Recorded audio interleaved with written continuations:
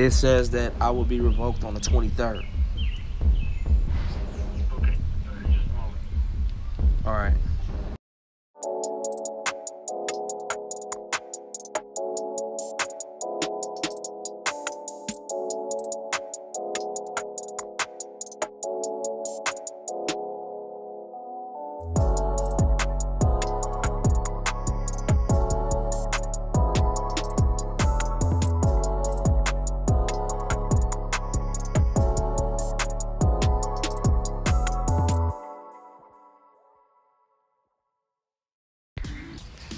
What up, gang?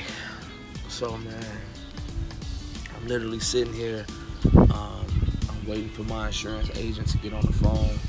I just got off the phone with the FMCSA not too long ago, just to pretty much check and see if my insurance company did what they were supposed to do, which they didn't.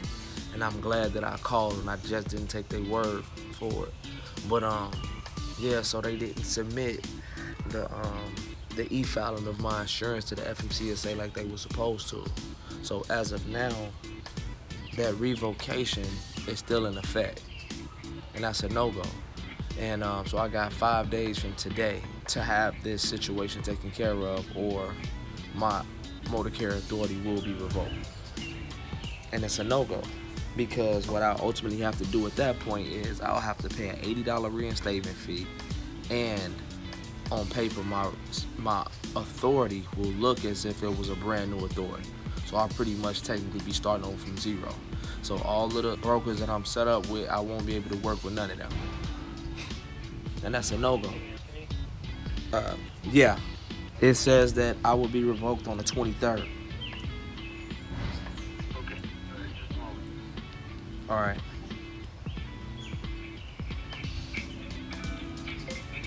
Yeah.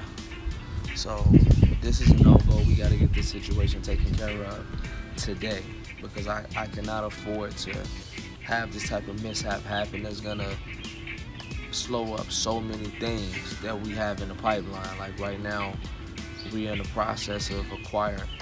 Okay, Anthony, my supervisor got back to me, and she said for me to rush task underwriting, so they're going to see it right away, and they'll get on it immediately.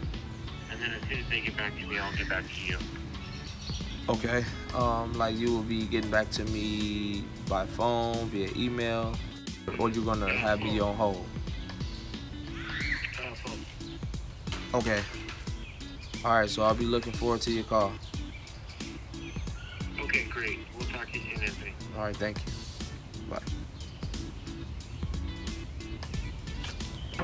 So yeah, I'll give them an hour, 2 at most, and then I'll be giving them a phone call back to see, what's going on with this situation, because I can't afford to have my authority revoked, because that will ruin all kind of stuff. I'm pretty sure that shows in the system like as a negative. Ain't nobody trying to have all that. No, it's dead.